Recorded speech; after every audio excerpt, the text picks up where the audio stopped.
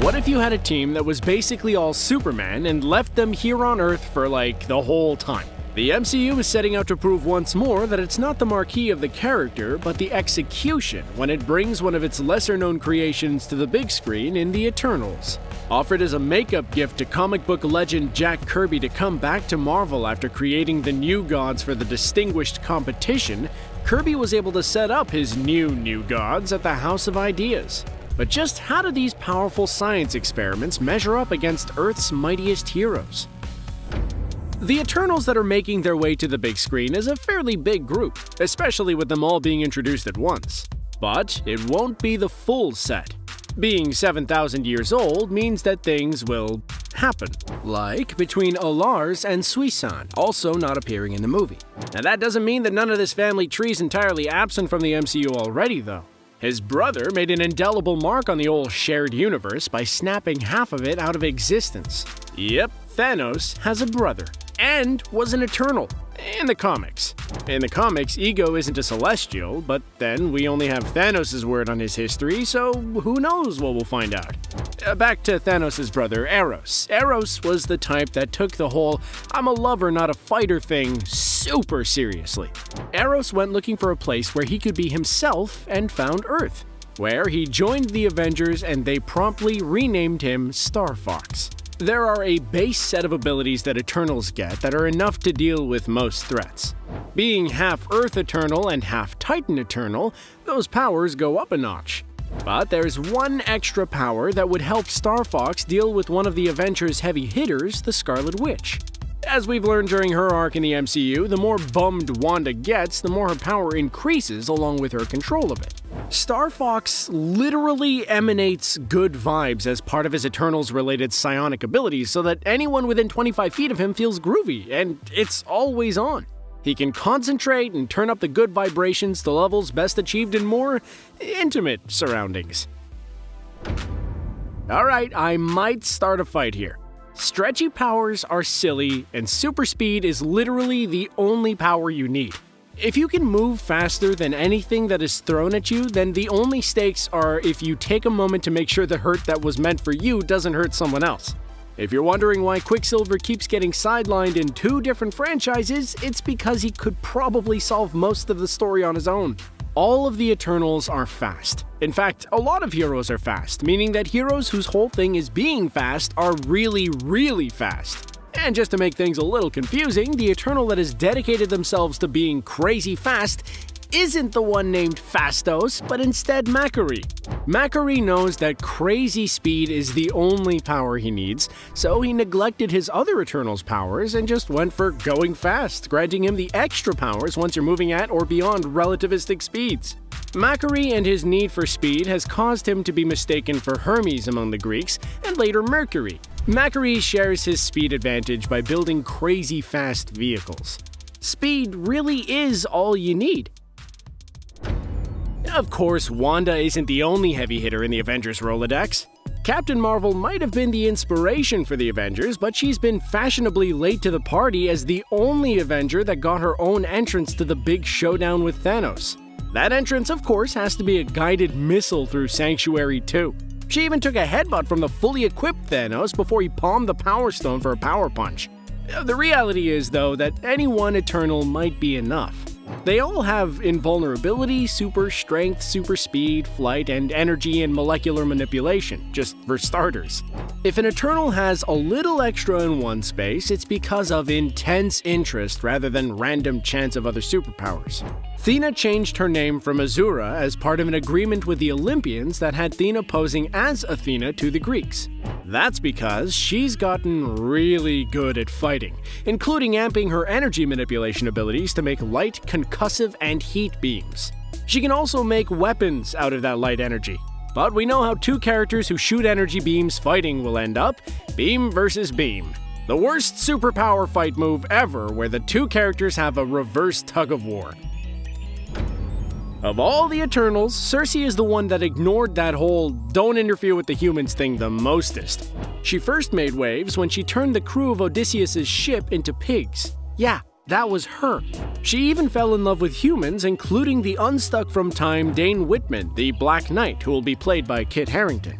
Vision is a pretty big hitter who hasn't had a real chance to shine in the Avengers. He delivered the final blow to Ultron, but in Infinity War he was sidelined early by Corvus Glaive's glaive. That's right, the guy was named after his weapon, and his weapon is called a glaive. But it's not so much about how Sersi could overpower Vision, but what she could do for him. Vision is coming to terms with what exactly he is, being a unique thing in the universe. But there is a hang-up in that he has fallen in love with a woman, and being a synthezoid creates some barriers. Sersi is the only Eternal who has achieved level 5 in matter manipulation, allowing her to do things like turn sailors into pigs and maybe turn the synthezoid into a real boy. Man, I mean, he was only alive for a few years, but he was in a relationship with adult Wanda. You know, maybe that relationship was weirder than we thought. Kingo Sunen, like all of the Eternals, has those baseline Superman powers, but long ago he decided he didn't need them. Instead, Kingo spent most of his time bopping around Asia, learning the various ways the humans had to fight each other, and became so good at it that he felt he didn't need those Eternal superpowers. In the comics, he spends his time in the modern age as an actor in samurai films. For the big screen, Kingo, played by Kumail Nanjiani, will be headed to the cinematic big leagues, Bollywood. Seriously, they make twice the numbers that Hollywood does and have a larger audience. Hollywood needs to add more elaborate dance numbers. The MCU just met the master of Kung Fu and his deadly hands in Shang Chi. The other master martial artist is on the bubble as far as how much the MCU continues to acknowledge his existence. While Shang Chi benefits from being trained from a young age by his ageless father, Kingo has been at this thing for quite a while. Okay, so you might need a pencil and paper for this one. Most people know the story of Ikarus, who made wax wings that allowed him to fly, but he flew too close to the sun and they melted and he crashed down to Earth. We've established that the Eternals have either been mistaken for or the basis of some of the myths and legends over the course of time on Earth, but how did that go down Marvel style? Well, first there was an Eternal who totally wasn't named Ikarus. He fell in love with a human woman and had a child that was named Ikarus with a C. Ikarus with a C loved flying with Daddy but didn't inherit that ability. So Phastos and Makkari got together and made little Ikarus with a C some wings.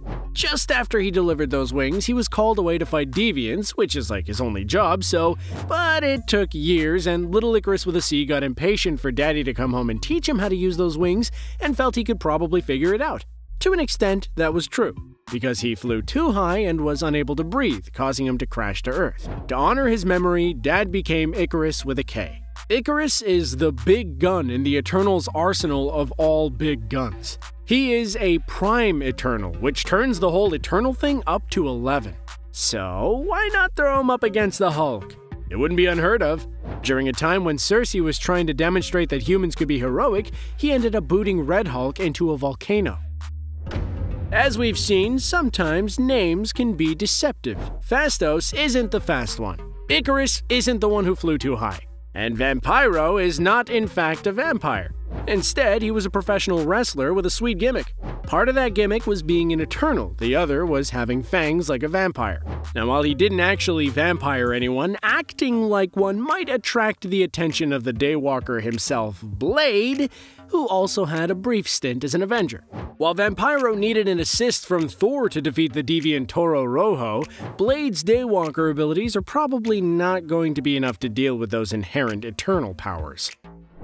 Zuras preceded Ikarus as the leader of the Olympian Eternals.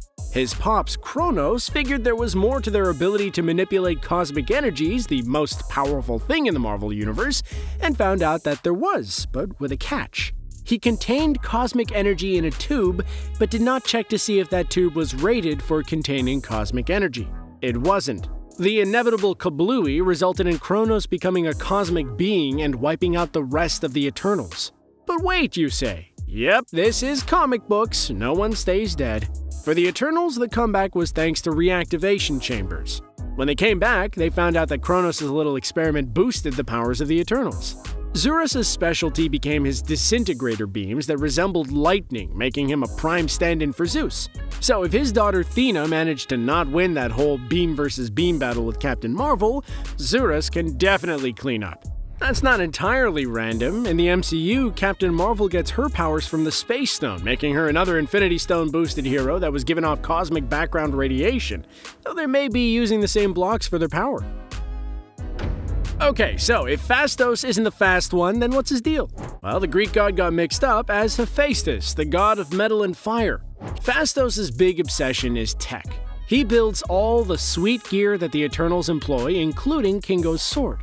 His other obsession was trying to find any evidence that all life wasn't meaningless. This puts him opposite the Avengers' lust-for-life tech genius, Tony Stark. Tony may have had a knack for inventions, but like Rocket says, he's only a genius on Earth. Becoming a cosmic being like an alien out of Star Trek was not Kronos' only trick.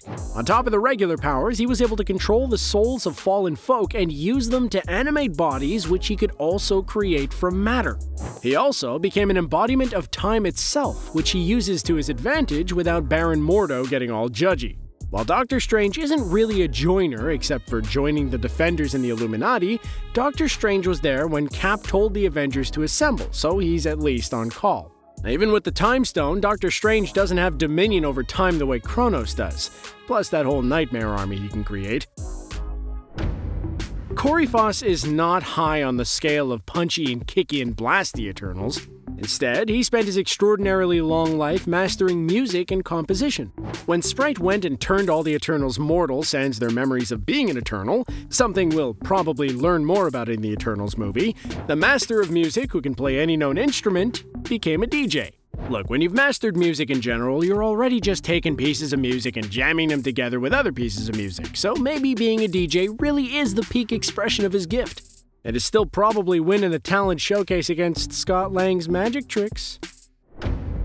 Everyone knows about the lost city of Atlantis, and after appearing as a hotspot in the middle of the ocean during Iron Man 2, everyone has been wondering where Namor is.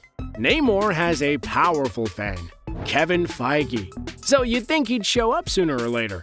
Earlier this summer, Narcos star Thena was cast as someone, perhaps Namor? With all eyes on the Atlantic, the Pacific Ocean has its own thing going on. Like a group of Eternals relocated to Earth after a defeat on Titan, forming the Oceanic Watch. Oceanus, the leader of that team, has only been mentioned, but being an Eternal, he's probably more than capable of handling Namor, who did at one point join the Avengers. Over time, the Eternals have mixed and mingled with the elite of the Marvel Universe, having a more or less on and off attitude towards only fighting deviants or helping out in general. One of the most frequent encounters for the Eternals are the Asgardians and their champion, the mighty Thor. A quartet of Eternals teamed up with Hammer Time for a while about 1,000 years ago, which included Ikarus with a K's dad, Virako. Virako met his end by proving Drax right. He allowed himself to be eaten by the world-devouring worm while harnessing a max charge of his cosmic energy. Of all of these, this might be the best fight, and as you know, Thor has a tendency to end up fighting his friends from work. Now, if you're a big fan of Star Wars, or just someone who follows screenwriters, you're also probably really tired of hearing about the hero's journey. First outlined by Joseph Campbell, it was a rough template of elements almost every heroic story has. Screenwriters turned this observation into a set of rules. One of the first stories of a hero that forms the basis of all heroic writing is the Epic of Gilgamesh. And wouldn't you know it, he's an Eternal. Old Gil didn't get the message regarding leaving the humans be, and instead went about inspiring epic poems, doing half of Hercules' 12 tasks, literally laying the foundation for the Roman Empire. This was because he didn't know he was an Eternal. In fact, he had been searching for a way to extend his life, not knowing that was baked in. While completely lopsided, it would be fitting to put Earth's first hero against the first Avenger himself, Captain America. So maybe the Avengers find a way to luck out in each matchup, and it looks like they'll get the better of the Eternals. Well, they have one last trick up their sleeve. They can combine their minds and wills into the Uni-mind. It's a bit like the trick the Three Doctors pulled in the Three Doctors Doctor Who special, except it doesn't just increase computing power, it can actually manifest as a figure. The power can be latent as well, because when they were turned human, a low-watt version of the Uni-mind kept 4 of them together and eventually lifted the tab on their inner eternalness. All that attention was on what the Eternals were doing when Loki, Ultron, and Thanos attacked the Earth, but the real question is going to be why aren't the ska band-sized team of basically Kryptonians but extra just solving this for us?